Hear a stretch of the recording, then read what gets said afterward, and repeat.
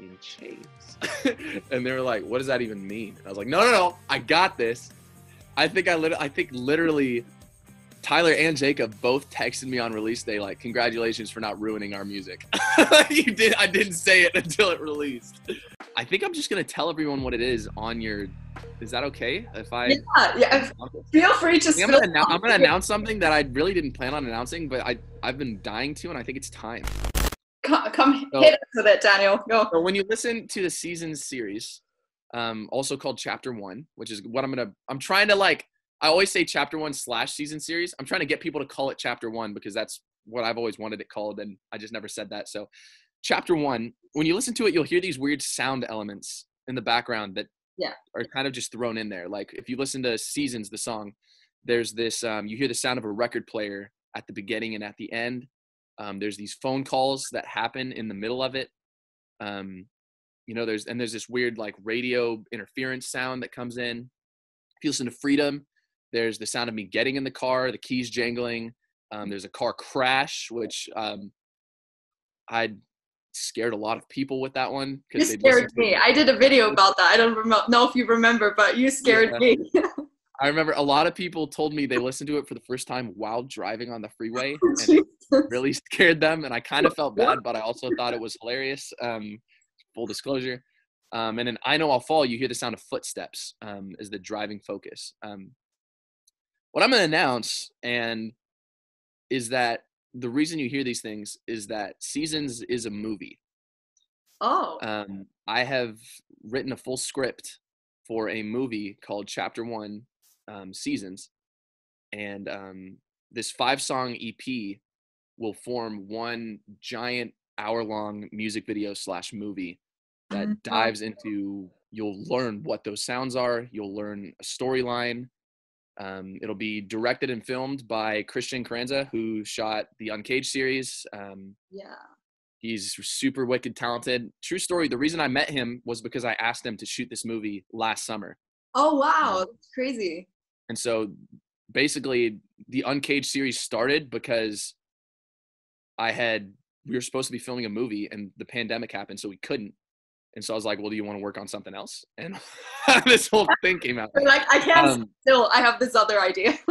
Yeah. So I'm announcing it today. Seasons is a full movie, a short film, for short film / music video that I believe we are on track to finally film this upcoming summer. And I'm super excited about it. I've been excited about it, and I've had to keep my mouth shut, and I just can't do it anymore. And so we have 2 more songs coming from that series. The songs are called The Silence, and they're called Yield. The Silence is, to this day, the weirdest song I've ever written. I think I gave Jack Schaefer, who from UFN, who produces that project, I think I gave him an anxiety attack when I told him what it was about and then what I needed to happen in it. And then we've recorded it, and I think he's really stressed about the fact that he has to make it sound good because there's a lot of weird things that happen in it. But you'll get the next release from the season series will be the full EP. It'll include all of the songs, and then after that, there's a movie coming. So super excited for that. Let's have a little applause. Yay! And to everyone, you heard it here first. I made Daniel spill some serious tea. Ha! Yeah, serious tea. I might have to make some phone calls after this and let them know, hey, the news is out. Like, by the way, something just happened. I couldn't shut up any longer, but that's super cool. I'm genuinely super excited for that. Yeah, me too. It's gonna be sick. Like I've told you this before, like your visual storytelling is like, it just goes so well with the music. So having this like being this ginormous movie music video kind of thing is just so exciting. It's really exciting for me for a lot of reasons too. It's always been it's been the hardest thing to not talk about it because it is my favorite. I think it's one of my coolest storylines. Like if you were to take Crown and Chains storyline out of the equation, I think my influences for this movie were Christopher Nolan, who did Inception, Interstellar, the Dark Knight series. His newest movie, Tenet, is my favorite movie of all time. Oh, wow. He writes these super metaphysical, philosophical movies that force you to think. And that's like my thing. I want to force you to think. He's a huge influence. And then also the new Joker movie that came out is the other biggest influence for this. And this film is going to confuse you. It's going to force you to think. And hopefully when you leave, you'll have to continue theorizing about what you saw and what it means. So that's going to be fun dissecting. It is a very unique storyline that I'm very intentionally not going to talk about until after the film is released. So that's very fair. You've already spilled a bit. So yeah. But I will definitely be taking that apart or trying to, because I love doing that. I love dissecting stuff. It's so much fun. Also, like lyrics and stuff. I mean, that's basically how I always go about my reviews, because I always say I don't know a lot about music in the sense of like chords or song structures, because that's never something I learned. Mm-hmm. So my way to go about music is always trying to get inside people's heads and understand their creative vision and see where they're coming from. And like recently that has been going very well. So it's so much fun. But like people have also been telling me like, you've been getting our shit. And I was like, yay. That is, let me say that is the coolest and the scariest part of the music I make, is that it goes into the hands of these people who cared a lot about understanding what I'm saying. And I've had it happen where they are so correct that it terrifies me. And I've had that happen where they're so wrong, but I wish I wrote it the way they did, because it's genius. Like, it's really fun for me I think my favorite part, honestly, is looking at people annotate our lyrics on Genius, or I'll get random message like, does this mean this? And anyone who has had that interaction with me knows my response is always no comment. Yes, no comment. Yeah, so I do love it a lot. What was that? It always enrages people. They're like, oh no, said no comment again. Like, how dare he? I don't know what they expect. They asked me this deep question about my lyrics that I'm not allowed to share, and it's like, I'm not gonna tell you. I know, but still, but they want to know so bad. I mean, but that just means they're so like invested with your stuff that they need the answer. Yeah, it's kind of like the worst cliffhanger. You just like throw all these terrible cliffhangers out there and just make people think and reflect. Like, oh, how dare you do that? Yeah, I genuinely do feel very lucky to be a local artist with people listening from all over the world who genuinely care about what I do, because local music, to its core, what every local band goes through is putting out music to people who don't care, trying to get people to care. That's like at its core what local music is, and almost no one is able to do it. It rarely, like, local bands struggle so hard to be appreciated, to get their stuff listened to have people who care about it. I feel so lucky that so early on we've had people who care, and not only that, we've had people outside of our hometown always listening and caring, and it is the coolest thing in the world. And me and on behalf of the band, we are the luckiest people in the world to have that at the level we're at. It's unbelievable. Yeah, and but like you said, like as a local band or generally as an upcoming artist, I think today's world doesn't make it very easy for you, especially like now during like quarantine and everything. You were just frozen for a second. Can you hear me again?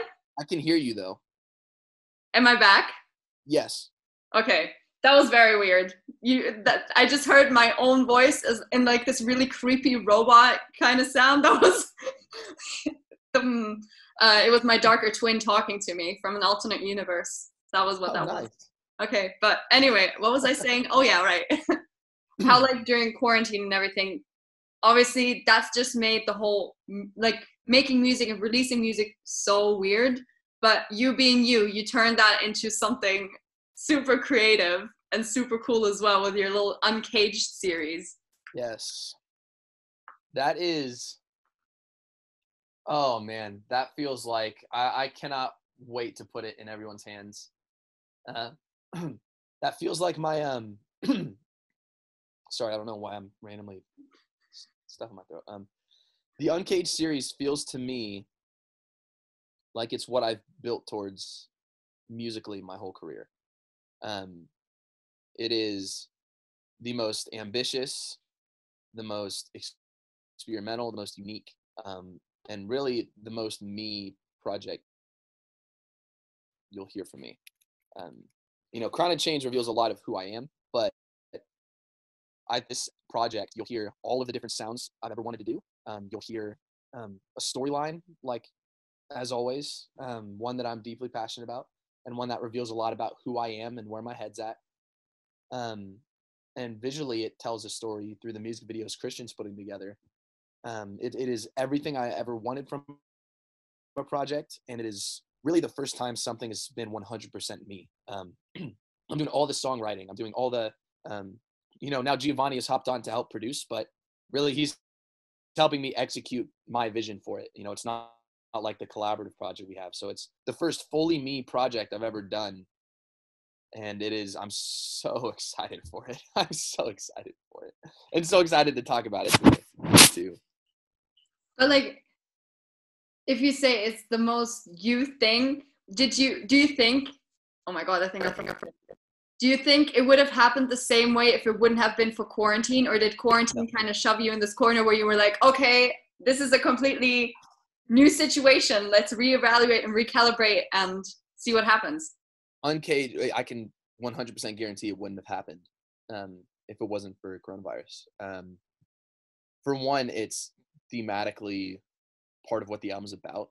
Was my experience being forced to isolate from. It's this weird thing because I go to college in Riverside, California, which is near LA, and I'm away from home. I'm away from my friends, my family. I'm away from all my key people. I have people there too, and I love them. So if they're watching this, like, I love you so much. You are so important to me. But my roots are in my hometown. That's where I'm grounded at, and it was so weird and so hard being home and not being able to see any of the people, like, besides my immediate family. Being able to see any of the people who make home what it is was super weird. And so for one, thematically, I never would have thought to write what I wrote. And then for two, time-wise, I was supposed to be filming a movie, which I haven't been able to say. I can finally say it. And Uncaged came out of me wrestling with the fact that my plan that I'd been so excited for all year just got tossed out the window. And I suddenly had all this time where I was supposed to be on a 3-week filming schedule that I no longer was. So it 100% was birthed out of quarantine, out of pandemic. It 100% would not have happened otherwise. But I think that just is like a perfect example of basically, even if you can't change, I think I'm frozen. I think my internet is kind of dying right now. I can hear you.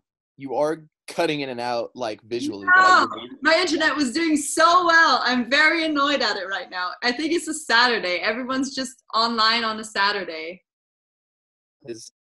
I have pretty bad Wi-Fi as well, so it could be me.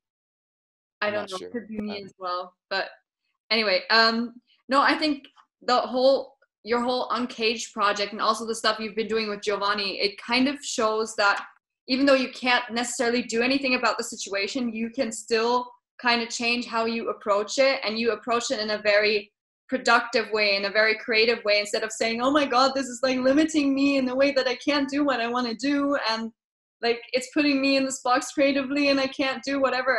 But you were like, okay, let's see what we can do with this, what we can do with this emotion that's there. And I think that's really powerful as well. Yeah. I I didn't realize what I'd done until I'd started doing it.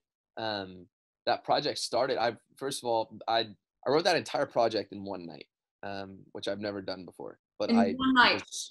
So yeah. Look, did you literally just sit down and write, and then it was done? Sort of. What happened was I had to download Logic to my laptop because me and Jacob were working on the King Suffering Stripped um, and all of that stuff. And so I needed to have the software so we could continue with Crown and Chains.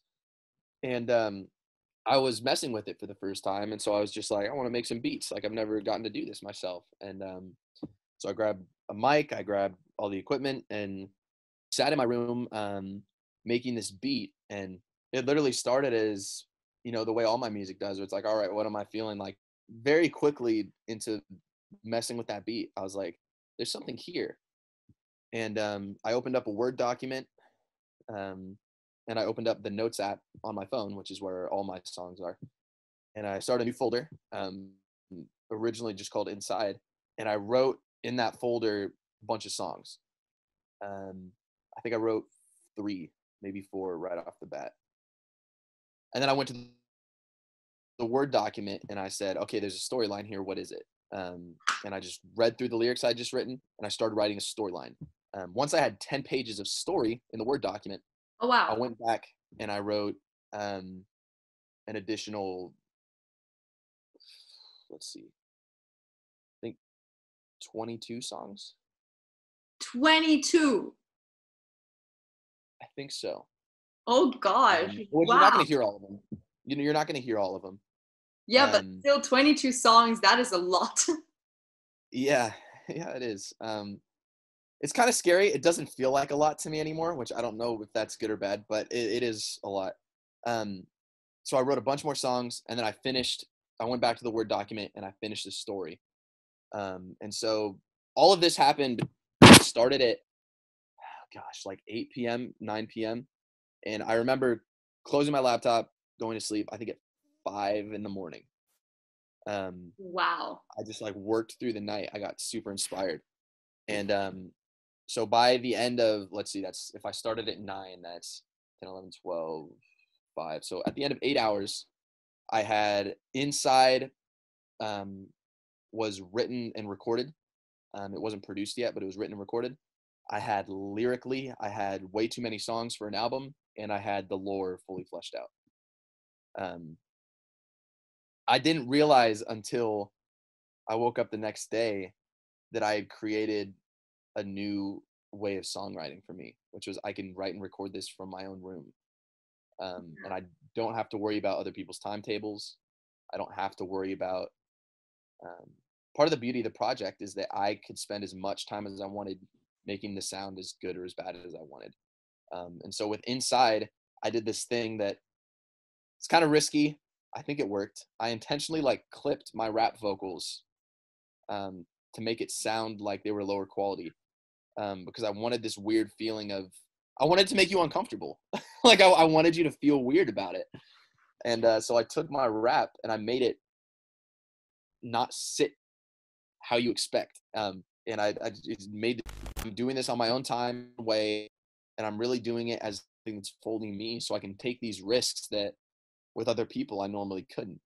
And so there's a song on this record that called Voices, and it's literally the only sounds you will hear on that song are a ukulele that's been put through an octaver, so it's lower, sounds like a guitar, but it's a ukulele, and then sent through a guitar amp and guitar pedals, and vocals will be the only thing on that song.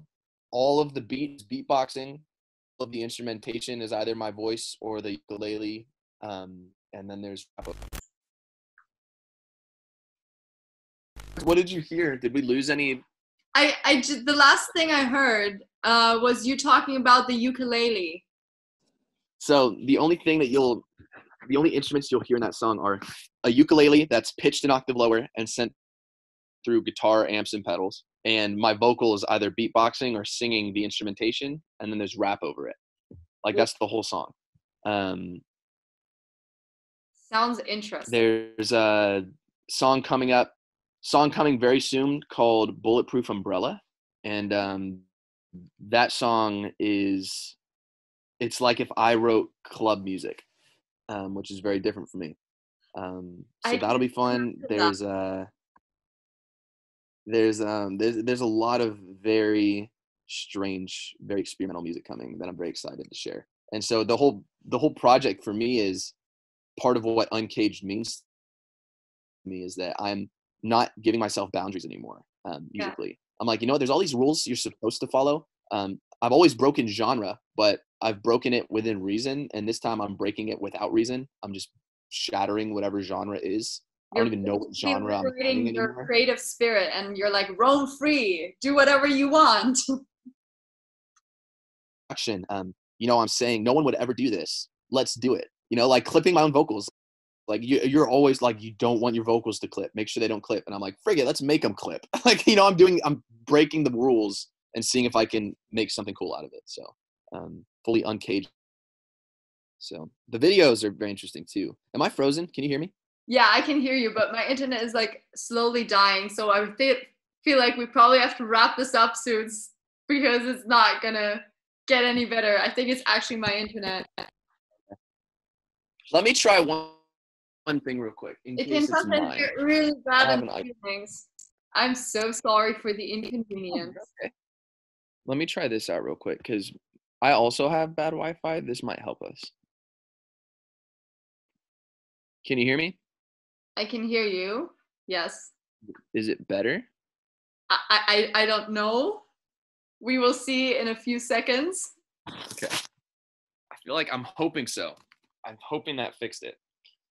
We'll See, see what happens. this is what happens. This is what we need to deal with nowadays, like video calls instead of like seeing people. But to be fair, you're like kind of across the ocean anyway, so I'm a little far away, a little bit far not like away. I could be like, I'll just hop in a car and I'll drive over and we'll sit down and have a coffee and talk music.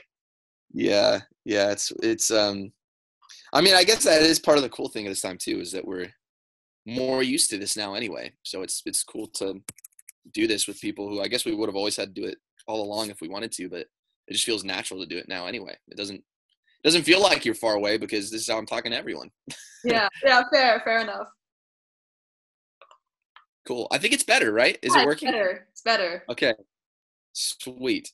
What were we just talking about? You were talking about like the visuals and like the videos and that being like Yeah. cool and weird and everything. Those visuals are much the same thing for me as the music, where it's what risks can I take?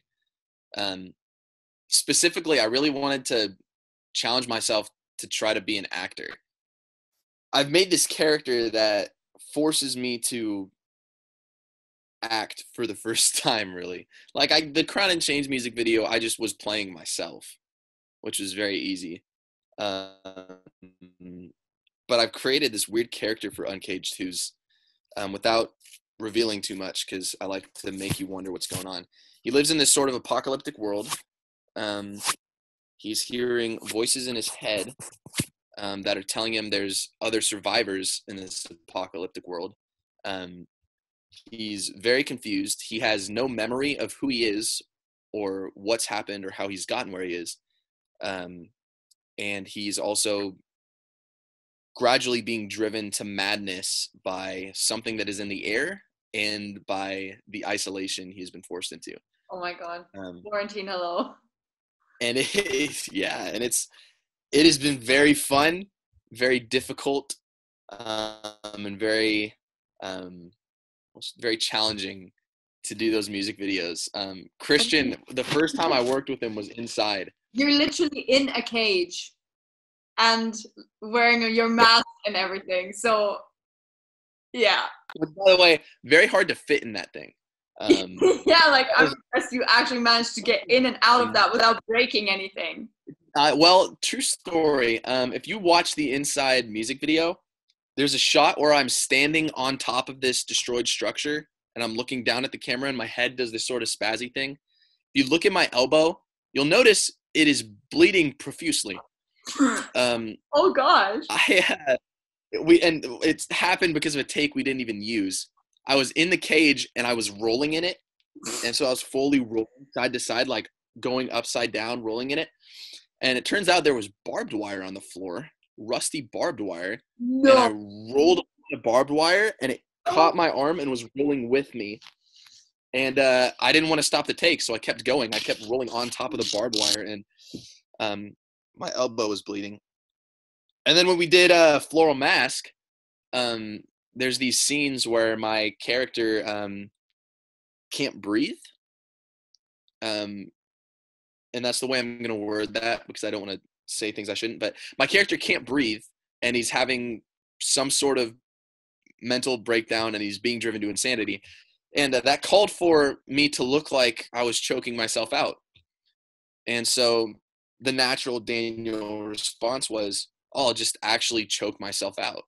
That's how you get the take. And so I'm actually like cutting off oxygen supply, forcing my hand to my throat. And you're legitimate. Like when you watch those scenes, you are watching me lose oxygen and gag, and I'm spewing spit out of me in a lot of them.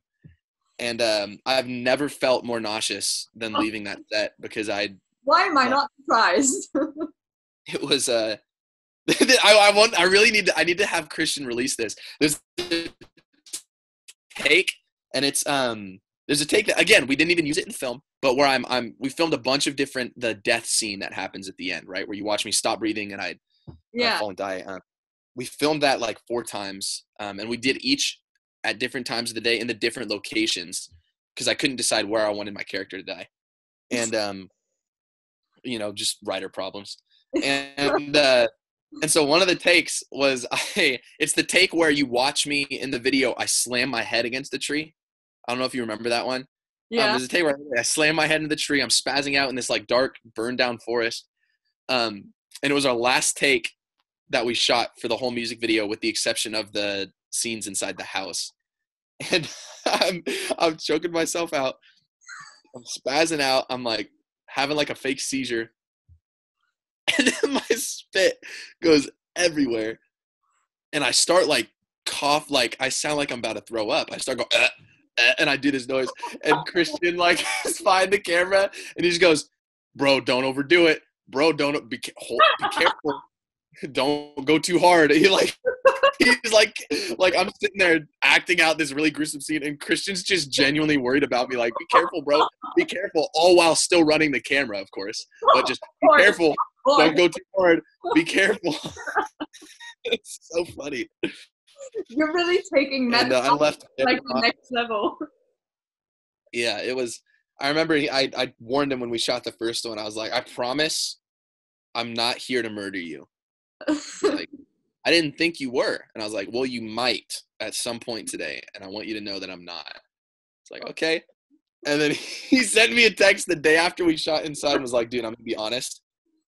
The creepiest thing in the world is going from like we were talking about Blink 182. So we're talking about Blink 182, and then he's like, all right, let's roll. And I just go, and I'm the character, and I just like switch. It like freaked him out. He's like, I've never seen someone go from joking about Blink 182 to making themselves like someone who's like hallucinating and having voices in their head, and like he was a little worried and creeped out by it, but he continues to work with me anyway, so that's fun. So you must be doing something right. I that's how I view it. I don't know if that's how he views it or if he thinks I'm a psycho, but look, I think he scared him off, nor have you scared any of like your fans off. So I think you're fine for now. Yeah, I hope so. Me and Christian it started very professional, and it turned into a really cool friendship, which has been really cool. So, I think I still worry him sometimes when we're filming videos.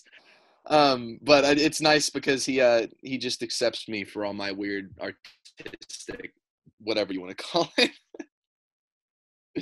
I love that. And he seems to understand your creative vision as well, because otherwise you wouldn't be producing the quality content you are. Oh man, he really takes the time. He I'll send him a script that all my scripts are weird. They're just, the stuff that you've seen the videos, they're weird. It's weird that someone would think to do the things I do. I sent him this just totally weird out of pocket concept, and he will genuinely pour over it. He'll ask me questions. And then the coolest thing to me about Christian is he'll add to it. Like the whole levitating scene in Floral Mask, that was all him. Oh, wow. That was 100% Christian. He was like, you know what we're missing, Daniel? We need you to like levitate. Yeah, I mean, he originally he was like, I think this would be cool for the album cover, and I was like, no, we need that in the video, dude. I was like, that's a genius idea, and it fully captured what I wanted to do. I just didn't think of that specific way of doing it, and I was like, I had a different idea originally. I was like, no, we're doing that. That's so much cooler. And I mean, it's my favorite album cover I've ever done to date. It's so cool. We made a poster out of it because it was so cool. And I think it's my favorite part of the video too, watching, like, you watch my eyes look up and I just go, whoa, I start floating, my feet go up, like, it's my favorite shot in that thing. It's such a cool idea. And so it's really cool to have someone who takes the time to understand what you're doing. I think Christian understands the Uncaged project more than anyone else does and probably ever will besides me. Mm-hmm. And he genuinely has influenced the way the project has progressed as well. That's everything you could dream of in a collaboration. So it's been really, really fun working with him for sure. That's super cool. And there's still like a bit in the Uncaged series for us to all learn about and see and listen to. So that's going to be really exciting. There's a lot more coming. We have many more videos to come. So lots to look forward to. We love it. I'm very excited. All right. I think we're gonna wrap it up for now. I'm glad the internet kind of recovered, but it did. I don't trust it anymore. But do you have any finishing words for the end about anything, anyone, anything? I would just say that there's one project we didn't talk about, which was the project with Giovanni. Go check those out. Those have been really fun for me. It's kind of been me forcing myself. I mean, as always, I always force myself outside my comfort zone, but they're hip hop pop, and it's the fastest I've ever written, recorded, and released songs.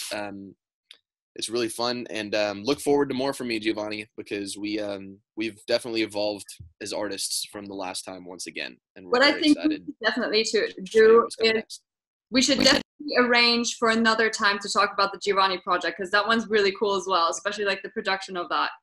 Another time with another better. I do want to make this a 3-part series, and I will not have that be destroyed by Wi-Fi. Okay, I'm down with that. I love it. So we'll talk more about that another time. That sounds good. Yeah. But for now, let me say I really, really enjoyed the chat. It was amazing.